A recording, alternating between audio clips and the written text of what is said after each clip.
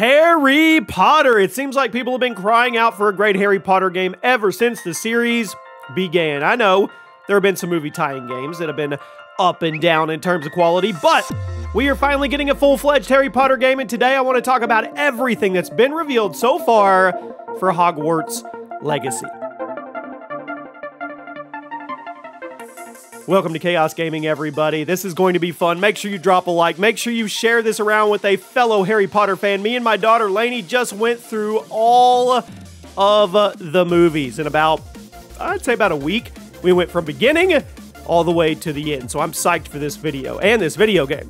Now, Hogwarts Legacy, if you didn't know, is an open-world action RPG. It's being developed by Avalanche Software and published by Warner Brothers themselves. Now, Avalanche has a pretty bizarre track record, I have to say. They're a bit of an odd choice for the game, but okay, whatever. In the early 2000s, they brought us an extremely underrated Tak and the Power of Juju, and they're also developed the rather popular Disney Infinity, but they spent most of the mid-2000s just making movie tie-in games. Chicken Little, Meet the Robinsons, Toy Story 3. They're not flat-out bad games, but they're not the first studio you'd expect for a game like this. It's also worth noting, Hogwarts Legacy will be the first big release on Portkey Games, which is Warner Brothers' new label for Harry Potter games. Now, there have been a handful of mobile games released under Portkey. So far, Hogwarts Legacy will be the first big budget console release, so we're going to have to wait and see how that goes. Now, in terms of the game, the setting, Hogwarts Legacy is going to be rather different from the world that we're used to.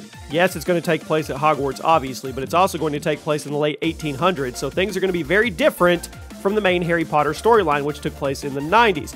Now, in terms of gameplay, it's pretty much everything we've been asking for from a Harry Potter RPG. You make a custom character creator, extremely detailed, allows you to customize your character's body appearance and even voice and preferred pronouns. Then, you come to Hogwarts as a new student, and you have to attend classes to learn spells, interact with other characters, but the open world will also cover the surrounding area, like Hogsmeade and the Forbidden Forest. Now, according to interviews, you'll also be able to tame various magical beasts, and there will be a morality system flowing through the entire thing that does impact the story and how it turns out for your character. What I mean by that is, your choices are going to matter. The game was originally announced in September of 2020, but it's been in the works for a long time. Gameplay footage leaked all the way back in 2018, so this thing has been in the oven for well over 3 years. It was also supposed to drop this year, but a couple months ago it was announced that the title was being delayed to next year, so if you were hoping to get your hands on it before 2022, you're out of luck. Hogwarts Legacy will be a cross-generation title. They said it will release on the PS4, the Xbox One, as well as the PS5 and the Series X, and a PC, of course. That's happening too. Now let's talk about the story. It's a bit of a weird topic. Like I said, the game is set in the 1800s and apparently written by the studio. According to various reports, J.K. Rowling is not involved with the creative aspects of the game, but at the end of the day, it is still her intellectual property, and she has the final say on what makes the final cut, so I'm not sure if it's totally accurate to say she's not involved or what. Regardless, though, Hogwarts Legacy will have you playing as a new student at the famed school, and according to the studio's website, you have received a late acceptance to the Hogwarts School of Witchcraft and Wizardry, and soon discover you're not ordinary. You possess an unusual ability, perceive and master ancient magic.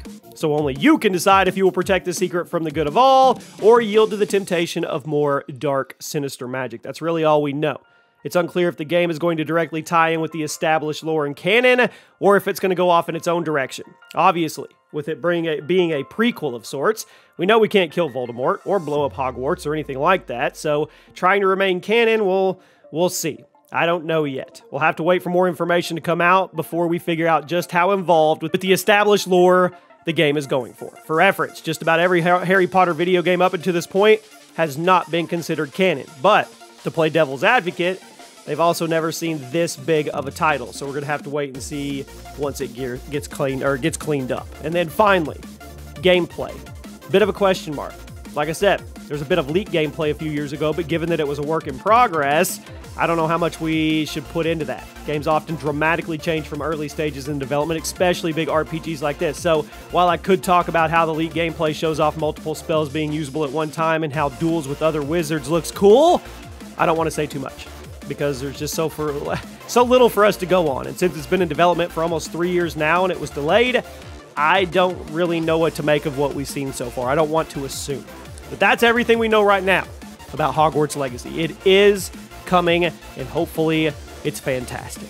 I hope you guys have a great day, and I'll see you soon.